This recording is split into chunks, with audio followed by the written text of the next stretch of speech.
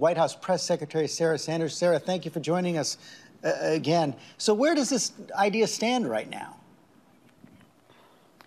Look, this is an option on the table. I mean, we've talked about a number of different things over the last 2 years that we'd love to see happen. Certainly, this wouldn't be our first choice because ideally we wouldn't be dealing with the massive influx of illegal immigrants coming across the border. The crisis that we have, both from a national security and humanitarian standpoint, is if Democrats would step up and help the president fix the laws, this all could go away. We wouldn't be having this discussion, and that would be the best thing for the country, and that would certainly be the best way to solve this crisis and fix this problem. If Democrats continue to be unwilling to do that, then we're going to look at all of our options, and we don't want to put all of the burden on one or two border communities. And Democrats have stated time and time again they support open borders, they support sanctuary cities. So let's spread out some of that burden and let's put it in some of those other locations if that's what they want to see happen and are refusing to actually help fix the problem. But as you know, when this story broke on Thursday, White House officials said flatly that the idea had been rejected. We know that President Trump called the former Homeland Security Secretary Kirstjen Nielsen, and she told him that her legal team reviewed it. It's simply not legal. So how can you continue to push this? Look, we have that was brought up at a staff level, and it was determined at that time that logistically there were a lot of challenges, and it probably didn't make sense to move forward, and the idea did not go further. Not just the logistically, president heard legally. The idea. He likes it. So. Well, we're looking to see if there are options that make it possible and doing it in a full and thorough and extensive review. The president likes the idea, and Democrats have said they want these individuals into their communities. So let's see if it works and everybody gets a win out of it. Again, this is not the ideal situation. The ideal solution is real simple. It's for Congress, particularly Democrats in Congress, to sit down with the president, do their jobs, and help us stop this awful crisis that's taking place at our border. It can't be denied or ignored anymore. Democrats, including Obama's secretary from Homeland Security, are now acknowledging that this is a crisis. They can either deal with it at the border and stop it from getting worse, or they're going to have to take on some of that burden in their communities if that becomes an option. Again, that's not our first choice, probably not even our second or third choice, but we have to look at all options as long as Democrats refuse to do their jobs and fix the problem. I don't understand why the president is attracted to it at all. It actually could encourage more immigrants. It would be easier for these migrants to put down roots in the U.S. in sanctuary cities, so it seems to run counter to his objectives.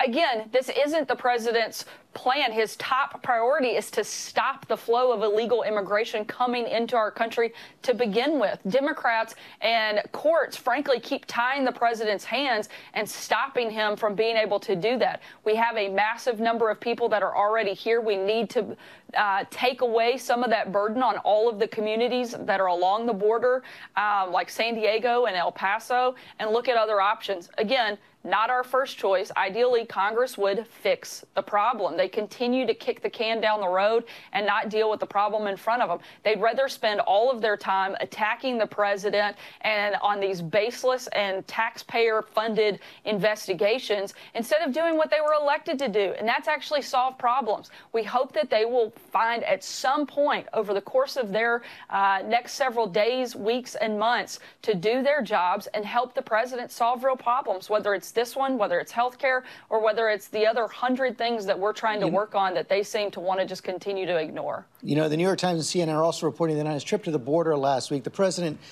Trump, urged Kevin McCallinan, now the acting Secretary of Homeland Security, to close the border, and that he told border agents there not to let migrants in. According to CNN, the agents were told by their leaders that they had to follow the law and they'd be personally liable if they did what the president said. Homeland Security officials were pretty alarmed by what they heard down there at the border last week. Homeland Security pushed back on this, as has the president. They both pushed back Secretary Nielsen as well as the president. Look, George, I don't know about you, but CNN isn't usually my first stop for a good source, particularly not when it comes to this president. The president is actually the president trying to enforce laws, not go around them.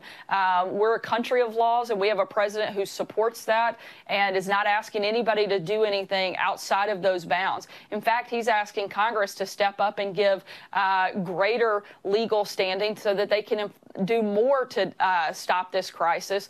No one's trying to skirt the law, and certainly not being encouraged by the president to do so. You took on CNN there. The president also took on the New York Times last night in a tweet about this story, and he said that they never even called to check for the truth. But the reporter Maggie Haberman says they actually sent emails to the White House press office, 3 emails that were acknowledged, and they were simply refused to comment. So who's telling the truth there, the president or Maggie Haberman? Look, the New York Times regularly steps out of bounds. Even when we respond and tell them something's not true, they still run with the story. I'm not sure the particular story that's in question on this front.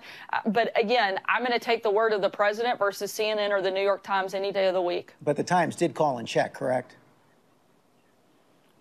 Again, I'm not sure about this particular story. I'd have to look back to see what story they're talking about.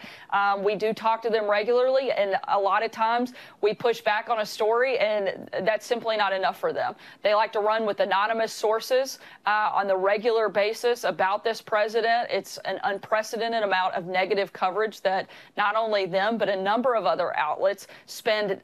Over 90% of the coverage about this president is negative, despite the fact that our country is doing extremely well. Our economy is booming. ISIS has been defeated in Syria.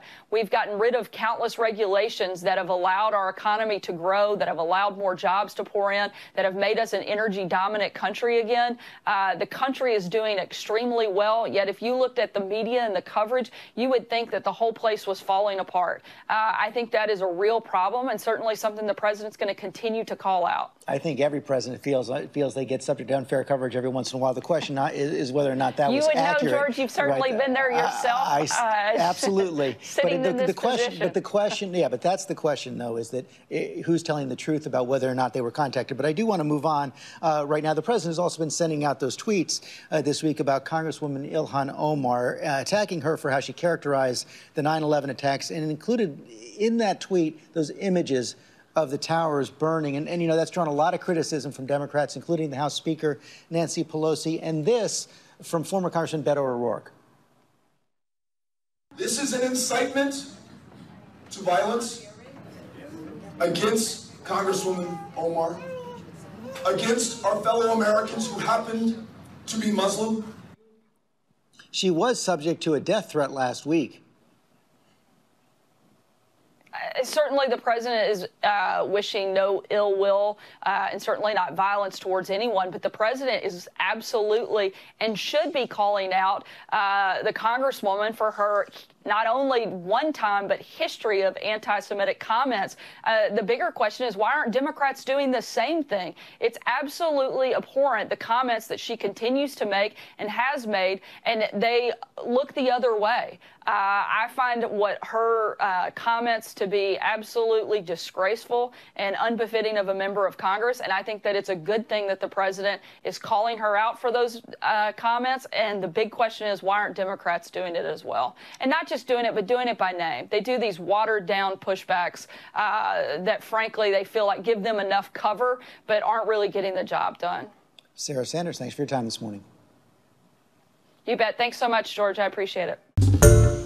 Hi, everyone. George Stephanopoulos here. Thanks for checking out the ABC News YouTube channel. If you'd like to get more videos, show highlights, and watch live event coverage, click on the right over here to subscribe to our channel. And don't forget to download the ABC News app for breaking news alerts. Thanks for watching.